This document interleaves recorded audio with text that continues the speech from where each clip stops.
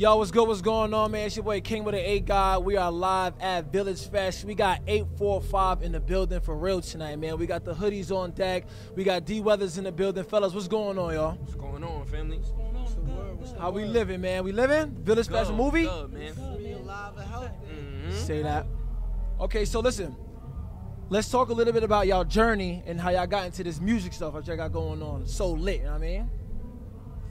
Basically, We're gonna have to pass that. Yeah. So basically, I just follow Bro's lead. You know, he been rapping since I was born. You feel me? So I just grew up watching him rap and shit, and I just felt like I'm gonna go with him. And ever since, it's just been to the races with it.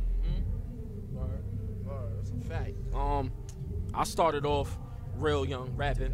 I fell in love with rap at a real young age. You know what I mean? And ever since then, I just stayed in the studio, became a workhorse, and just worked on my craft every day, all day, kept writing. And then once I seen Pop was serious, I kept him in the dojo, and we here now, Hoodies. I'm gonna keep it tall. I was in the projects and seen a Cash Money album cover, and I thought you had to rap to get rich. So, you know what I'm saying? I picked this one up. I'm trying to get rich. You feel me? Definitely. So, how would you guys describe the hip hop culture right now in the state that it's in? I feel like it's real diverse, cause you got the drill, but we got our own drills, not like the UK drill. Right. You got your city drill, but then you still got the Benny the Butchers and the Gazeldas and the Hoodies in them that's still gonna give you that Bar for bar. Yeah, that ball for ball, boom bat feel, but Right. they've turned into a modern thing. Like they getting behind beats that hit, things that you could put in the club, and they still talking that mess on them records. Most You know what definitely. I'm saying? Most definitely. And then of course you still got, you know how we do, Bobby Schmurda and all them. We get in the clubs as well. We go crazy. You know how we get. New York was just too much sauce. You know what I'm saying? That's a whole fact. That's a whole fact. That's a fact. Yeah, I like where music's at. I feel like, you know, like what Weather said, you got the Bennies, the Griseldas, and they get in they just do. And before it was a time where it was a lot of saturation with Right. like the trap rap, the down south records and stuff like that. It wasn't even, I feel like, you know what I mean? But now I feel like we got a balance. The West Coast is eating, New York is eating again, the South is eating, and now you know what, you don't really gotta go and search for people. They promoting that real shit. You know what I mean? So it's good. I like where music's at. That's a fact. It's a lot of variety. You get what I'm saying? Like, not even just New York, just everywhere. You get what I'm saying? Like, all aspects. Hip hop is in a good place. You get what I'm saying?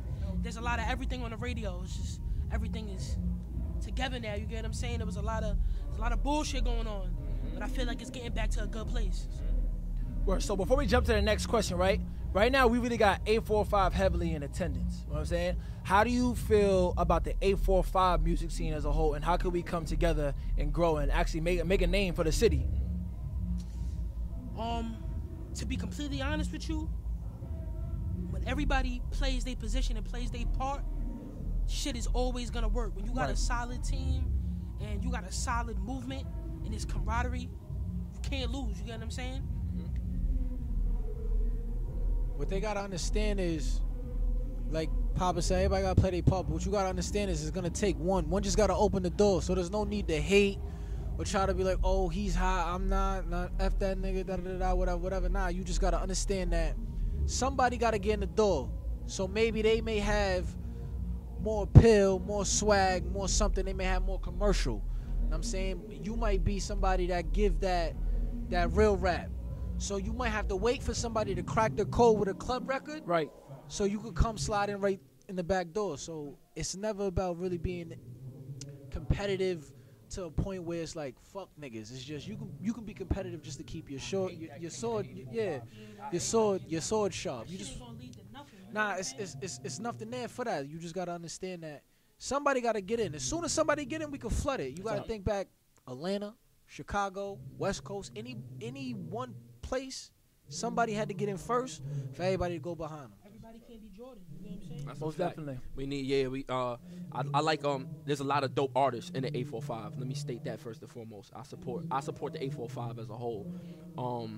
But I feel like there's a lack of communication, a lack of understanding one another. You get what I'm saying? As far as, yo, like I run my shit over here. You get what I'm saying? I run my shit over here, and instead of us being like, I'm the king of this whole shit, why don't we unify everything so we can all eat? You get what I'm saying? Most I would rather that, and you know, kind of like what we doing right now. You know what I mean? Like we collaborating, we working, and Weathers is one of them ones, and I just see it, I respect it, and I'm inspired by it. If you're not getting inspired by your peers, who you gonna get inspired by? The people that's not even checking for you. You know what I'm saying? Damn like, right, bro. I'm checking for who checking for me. These my right. guys. You know what I'm saying? So that Chinese joint go hard, it's bro. I ain't crazy. gonna hold It's you. crazy. I ain't gonna hold you. It's crazy. I ain't It's gonna crazy. hold And if you from the 845 and you wasn't inspired by somebody who came up and came from the mud and built his platform from the mud, and now he's opening the door for niggas to do the same thing. If you're not inspired by that, you hating. It's one or the other. You know what I'm saying? Damn You fact. gotta be inspired by that. Ain't lying. That's a fact. So, what is your goal and your purpose when you make music? That's a real good question. My goal is to make people relate, understand, and just I want to touch people's soul when I rap. Sure. When I rap, I want people to feel what I'm saying. I was heavily inspired by like Beanie Siegel, people like that. Jadakiss.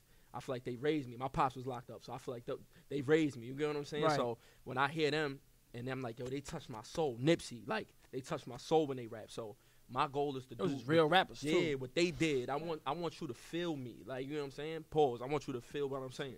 You feel me? Yeah, go ahead, bro. Do you? Yeah, go ahead, bro.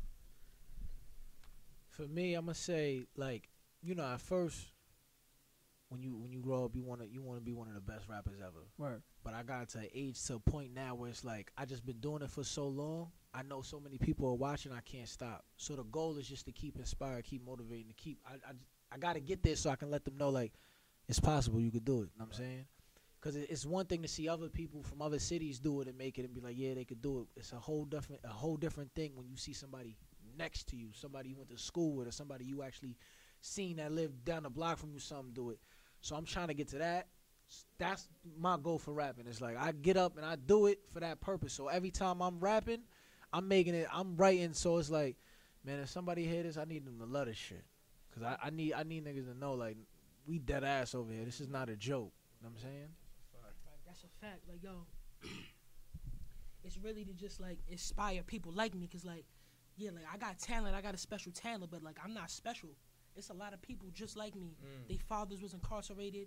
Like, single mom in the crib. You get what I'm saying? Yes, sir. There's a lot of shit that was, like, it's a lot of it in the hood. You get what I'm saying? Whether you in poverty or you middle class, whatever class you in, it's a lot of people like me. You get what I'm saying? Like, the first song I ever really listened to was Slippin' by DMX. And I remember how that shit made me feel like that song kind of changed my life. You get what I'm saying? And, like, growing up, that was an outlet. Like, a lot of niggas would play ball, sell drugs, go to the streets, do whatever they do.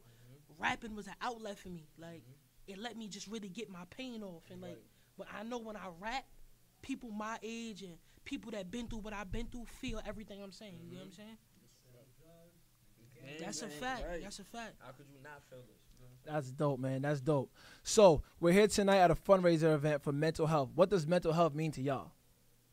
Yo, mental health. I feel like mental health isn't really acknowledged in black people. You get what I'm saying? People be too cool. Right, right. Like, and I hate to curse. Like, excuse me if I'm cursing too much. But if a black man says he got mental health issues, he get called a bitch. You get what I'm saying? Man up. You get what I'm saying? Stop crying. You get what I'm saying? But it's a lot of people out there with serious mental health issues, right? And they don't get acknowledged. You get what I'm saying? You're not lying, brother. Trauma. You get what I'm saying? Right. Like traumas that just was not acknowledged. You get what I'm saying? And you know, like everybody goes through things. You know what I'm saying? Mentally, nobody's perfect. And the one thing that I was taught from a young age was speak about it. Get that shit off you. You know what I mean? Don't ever harbor that because you don't want to explode. You get what I'm saying? You don't want that shit to fester up and turn into something else. So what I do is I talk to people. I talk to the people that's close to me. I want you to understand and feel me, and I want to get it off of me. You get what I'm saying? Like the same way I tell Pop that too, because Pop, he used to not speak at all. When he going through something, he mad, whatever, he hold on to it. And I'm like, yo, you got to let that go. So mental health is pivotal. That's first, if anything, because if your mind ain't right, how your body going to be right? That's a fact. You know what I mean? Yeah, that's definitely one of those things where, you know, growing up, because we've been through so much adversity, you just feel like we just that tough. I'm saying, like, we don't go through things in the dark. Like, we don't have to sit there at night and have these thoughts or whatever. And it's crazy. I was just telling a friend of mine the other day, because they had a problem with something that happened in the past, and I'm like, if you had that issue, you gotta speak up about that. Don't hold that, because then when we get to a point where we may dispute about something little, you start saying things you can't take back.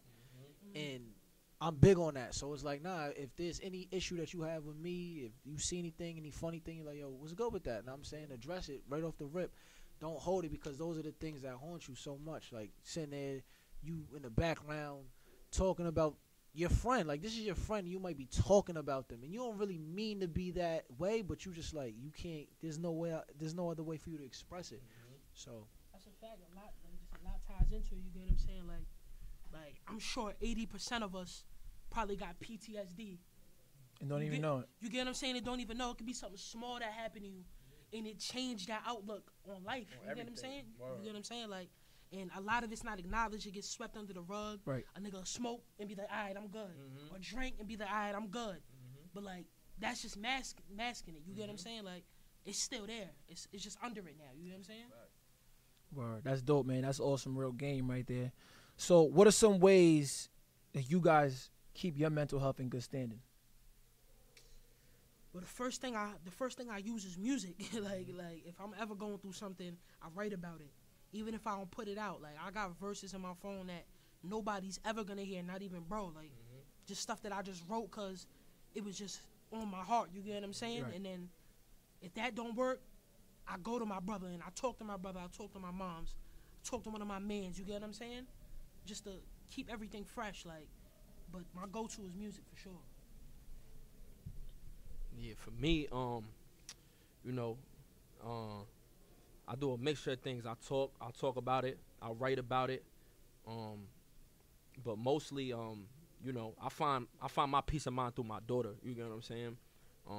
I spend as much time as possible with my daughter. I ain't out here bullshitting. I take this daddy shit real serious. For sure, as you should. So, instead of running around in the streets doing a whole bunch of other things, I spend time with my daughter, get a peace of mind. You know what I mean? Because there's a lot of things that I've been through in my life that could make my mind wander. You get what I'm saying? Or make me move differently. But instead, I spend my time with my daughter. So that's where I really find my mental peace, is being with my kid, being with my brother, music, or just talking about what I'm going through. You know what I'm saying? Most definitely. Yeah, besides music, for me, my thing